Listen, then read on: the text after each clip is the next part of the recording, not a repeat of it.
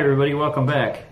I thought this week I would talk about some cameras. Some of them I have used in the past 3-4 decades, and other ones I bought just for collector's items, but I thought I'd show them anyway because I'm starting to get things kind of better organized.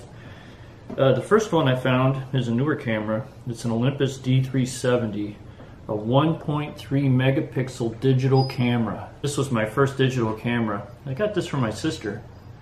I used it quite often. It was actually a very good serviceable camera for 1.3 megapixel, and that it was new and a new format for me, so it was kind of exciting. I had this at the reformatory. I was up on about the second or third level cleaning something, and it fell out of my pocket. And if there was anything it could find between the third level and the ground, it found it. It bounced I don't know how many times. And I looked down after it finally stopped, and there was parts kind of rolling around, and this was kind of still spinning a little bit. And I got it and put it back together best I could. This comes off if you're not careful. And outside it actually took great pictures, but inside the pictures were terrible. So this resulted in me getting a good Nikon camera, which I'm very happy about. But I didn't know where this was. I wasn't sure if I still had it, and I came across it and found it. Thought I'd show you guys because I haven't always had a great camera. But for what this was, and at the time the technology of 1.3 megapixel, I actually got some pretty decent results from that camera. Another one that I've used is an old 110 Pentax camera. I'm trying to think, this is an Auto 110. It's a little guy. Looks like this. I guess it's a miniature camera. It has a 24 millimeter lens on it, but you can switch the lenses. You can go all the way up to a 70 millimeter telephoto lens for that little camera. There's also an 18 millimeter wide angle lens that you can put on there if you would like, and a 50 millimeter telephoto lens, which was also available. It came with an auto film advancer, and it also had a flash unit you could put on. So by the time you put it all together, it was almost the size of a 35 millimeter camera, but you were taking pictures that were the quality of a 110. So it wasn't bad. I did get some nice pictures from this, and it was nice carrying it to certain places where I didn't want to expose my other camera to conditions, and I took this and still got some pretty good shots. So that's kind of an interesting setup for that one with the different lenses. Another 110 film camera that I got, I think this was a giveaway at Burger King, of all places. It's an Argus 20, and the film cartridge actually goes right in the back of the camera, so it sticks out. And you pop this up, and that would be your viewfinder, and you could shoot a roll of 110 film. And I think this wasn't that good at all, but it was better than nothing in some places, and it is a novelty of the thing. It's kind of goofy looking. I also have a pen, ballpoint pen, that has a shutter on the top, and right above the clip there's the lens, and this was digital also. And I think to recharge it, there's a USB port that you stick into your computer and it will recharge. So again, a novelty kind of thing. If you want good pictures, this isn't what you're going to use to take them with, but it may be better than nothing, or if you're up to no good. That was something that was kind of interesting to me. And another thing you could get was a cigarette lighter, but it's not a cigarette lighter, it's a camera. So you've got your lens in the front, you've got your shutter up top, you push that down and get your pictures. It's all digital. I was thinking that popped out, but I don't think it does. Ah, nope, it doesn't. You have an on-off switch on the bottom, and you have a place to recharge the batteries. So that was kind of interesting. And again, the pictures with this aren't all that great, but it's kind of a goofy thing that I kind of liked. Those are the cameras that I've actually used. The ones that I didn't use are there's some advertising things. This one looks like a box of Velveeta macaroni and cheese dinner, but it's actually a 110 camera. Take the picture and advance the film. I've never used this, so I don't know what kind of quality you would get. And another one, I think this is from 1998 or late 90s, mass produced. It's a Budweiser camera. You pop that up, it says smile. And this was actually a 35mm camera.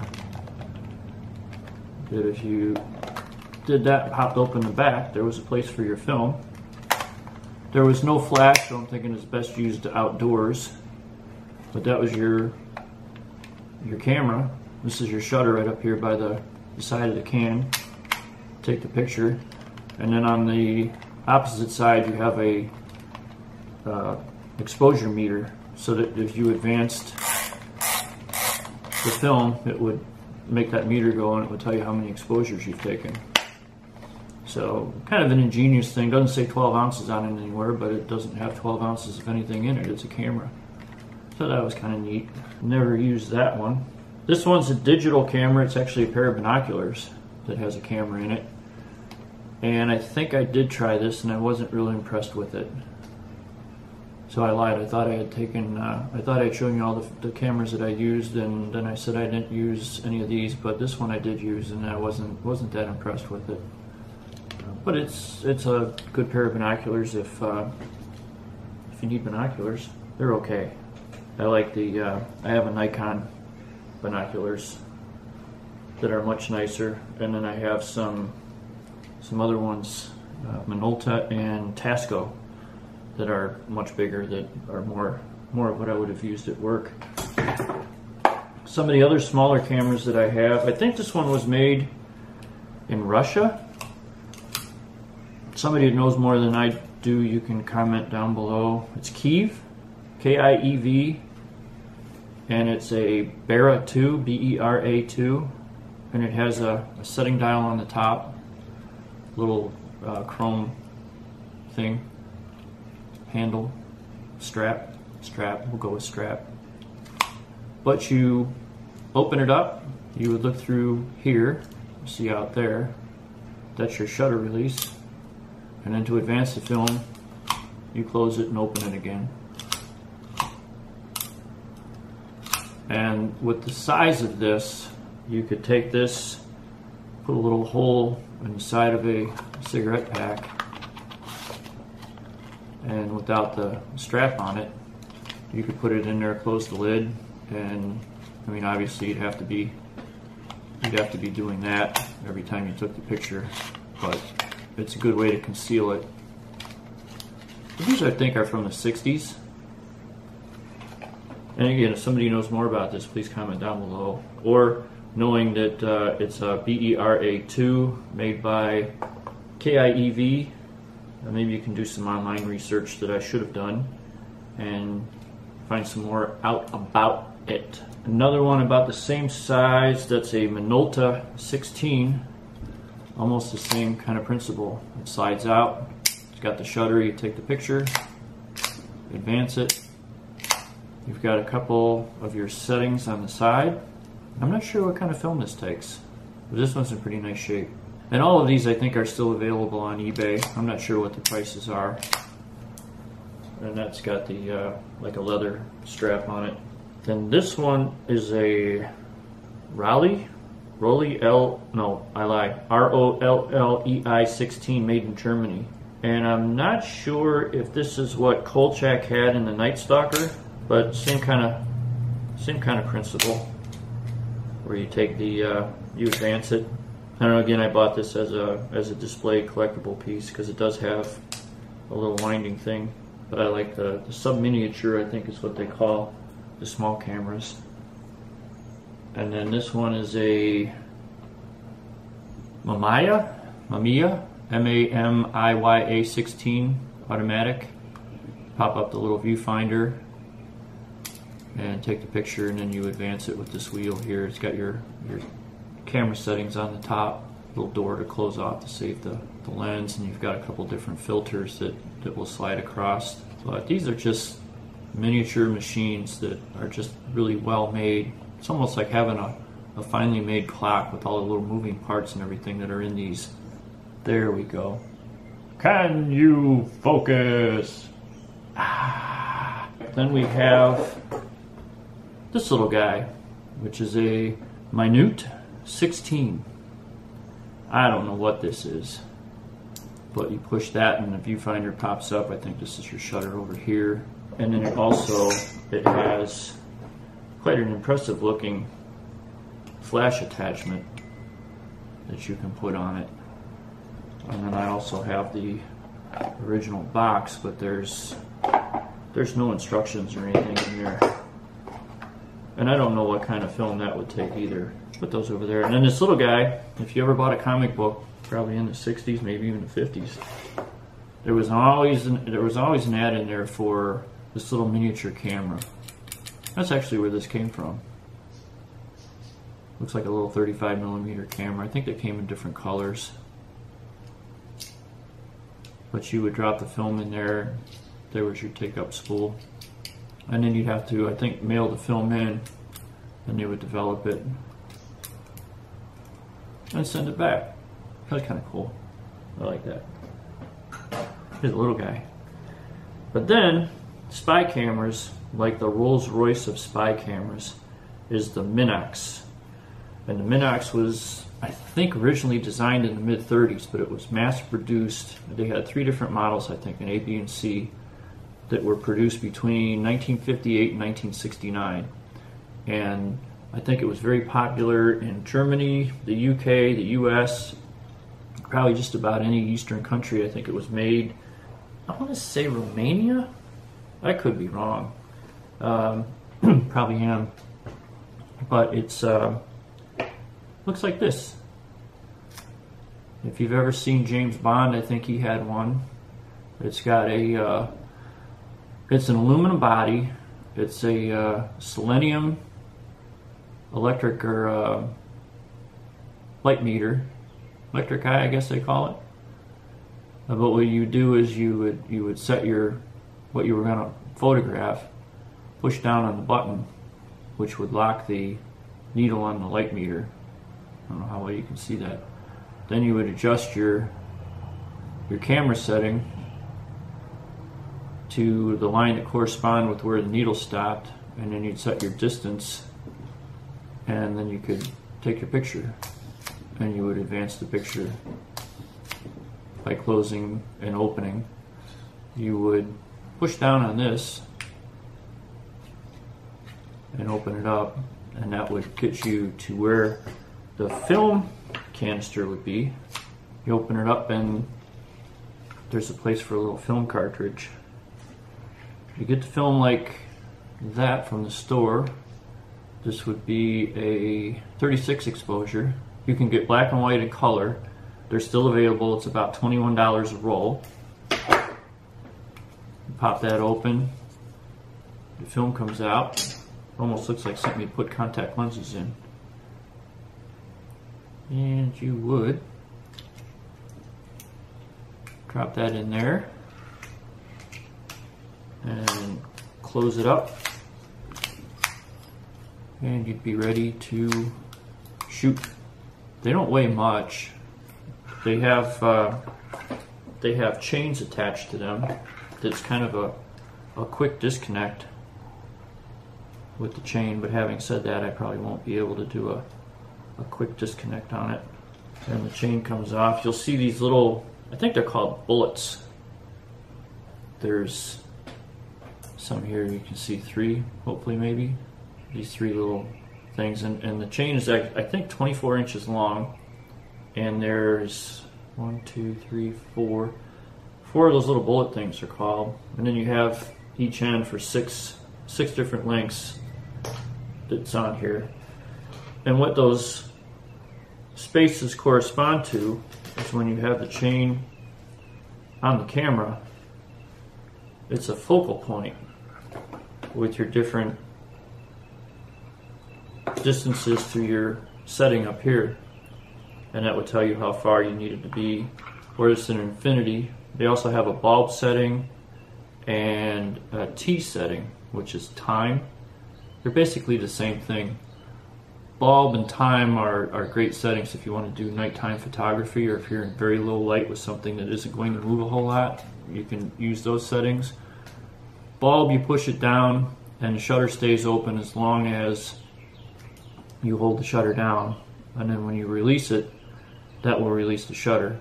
Time setting is you push the shutter down and you can let go, and the shutter is going to remain open until you physically push the shutter again, and then it's going to release and you get your picture. Also, there's a little slide thing here that has two different filters. One is for pretty much a toner, and the other one is if you're in very bright light conditions, you can slide that over and it'll cover the lens with almost like a pair of sunglasses, and you can take some settings and get a better picture. And as long as you're ready to shoot, you'll see a little dot in there maybe. But when you take the picture, that dot disappears. These are really cool. And again, this is the one that everybody wants to collect. They come in this little case, and then the chain has a thing you can hook onto a button or keep from losing it, because I would imagine you'd probably lose that pretty easy. But it also has, not only is it functional as far as you don't want to lose it, but it also is functional because it's got these little bullet things on it. You can help figure out the distance. Along with this, which also makes it kind of cool, there's a ton of stuff that they've made for these cameras. If you have an old, I think it might be the A, which I don't know if I have one of those around here or not. I think the B and the C models have the actual light meter built into them, but the A did not have one. It's got the slide that you can change the things, but it does not have the light meter. Same kind of thing though, where you advance the film and do that. And there's a counter in there that will tell you what exposure you're on. But they also have a light meter that you could get for those. And it would also come in a holder that would match the case. And again, it's got the little thing that you would press in and turn, and it would lock in place. And that would help you keep track of that particular accessory and not lose it. And it would also have the bullet things on it for the measuring. So you'd have that, and then you also have about 3 different generations of flash units. One that you would have would go on the camera. You can only put it on one way. That would go there. You would slide this up, which is a little reflector, and you take one of these little flash cubes, flash bulb, pop it in there, and then you would have a flash.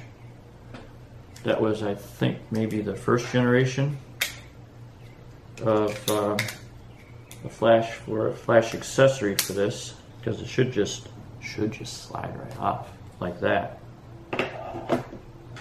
So that was I think the first generation. And then what would happen is you would get done taking the picture, and you'd probably take this and throw it on the ground. But I'd have 4 flashes for that. Or the next generation was, again, came in a regular case. You would put this on the camera, and then you took the flash cube, the actual cube. Remember these things? And you'd get done with these and throw them on the ground too. Then you pop that in there, and then you'd have a flash that you could take, and then it would rotate. You get 4 different flashes from the one cube, and you take it off. I just threw them back in the camera bag, and either took them apart just because it was kind of fun, or threw them out when you were supposed to. Let's see if I can take this off better than I took the other one off. I did. And then you had the latest one where you could slide that on. And I think it was actually a hot shoe where you could put an external flash on it, I think. So that was the different flash units that are available for these cameras. You also had, this is kind of cool, kind of spy stuff. This is just a clamp, but you would put your camera, let me figure this out here. Yeah, that's better. Put that camera in there. Got a little dial that you would twist, it would lock it into place. You would open it up. It's got a little cable. It's detachable. You put that in there after you put it in there. And then you take your pair of binoculars. I don't have my good binoculars here. You put that on there, tighten up the clamp, and now you've turned it into a telephoto lens, so to speak, camera. And then you take this, take the picture,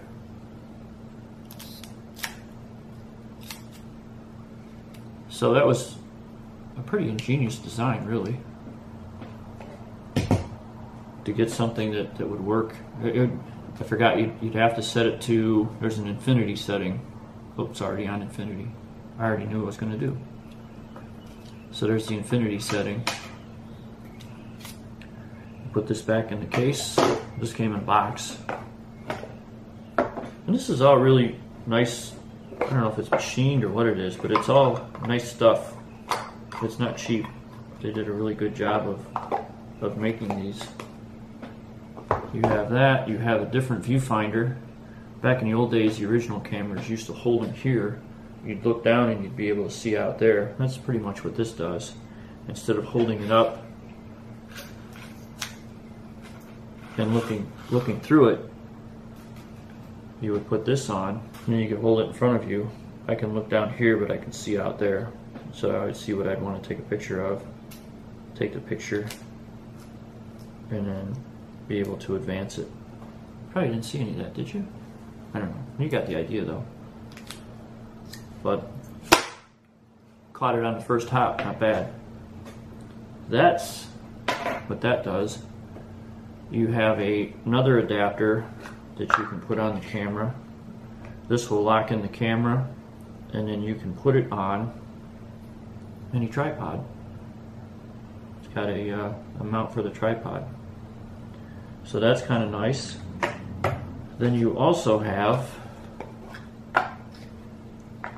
a right angle viewfinder, and then instead of taking a picture like that you think I'm taking a picture of the camera, it's actually going to take a picture of what's to my right. It's got a little mirror. So when I look through here, I'm not seeing the camera, I'm seeing the kitchen over that way. So if you wanted to take a picture of somebody over there, but you wanted them to think you were taking a picture of something over there, you pop this on, take the picture. They thought you were taking a picture that way, but you were actually taking their picture. Kind of sneaky. That's all that is, just a little mirror thing. You get that. This is an aftermarket adapter. This is not a Minox. Everything else is all Minox.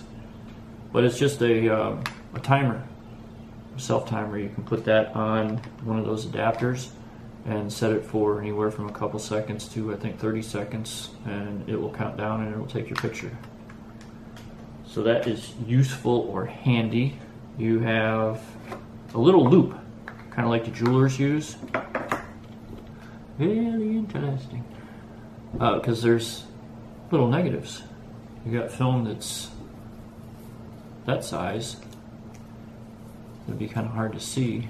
But if the film is, if you got a negative, you can put that through here and be able to look at it and see what the negative is. Pretty sure. There's also another thing that you can get that actually helps you develop your Minox film. I don't have one of those.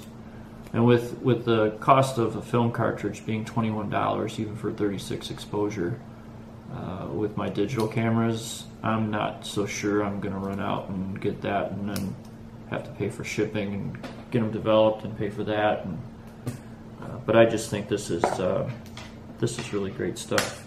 They also have a copy stand, which is what this thing's been. Looks like something you'd see at Cedar Point. But you put the camera in here, it would face down this way, and if you had a document or a photo, you could do like an almost one-to-one picture of it. And again, this would be where you would want to. That's not going to cooperate. There it goes. You lock that in place. But anyway, you get the idea. And then when you're done, you go into the top secret document area. Then you have this big stand that you set up in a matter of seconds. It'll probably take me minutes.